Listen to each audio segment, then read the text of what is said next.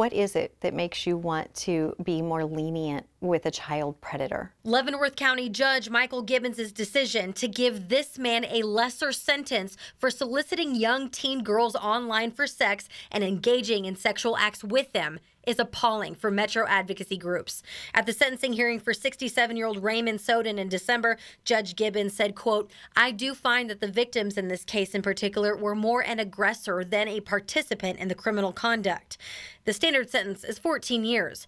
Gibbons gave Soden just under 6. To go to a level of blaming the victim and holding them culpable, calling them the aggressor, just shows a lack of judgment, a lack of understanding of exploitation. The victims were 13 and 14 years old. In court documents, Soden knew their mother and had given her money for sex. He said the girls' 15-year-old sister was the, quote, pimp and coordinated the meetups. Soden's attorney, Clinton Lee, argued that Soden is mentally delayed and he was a victim.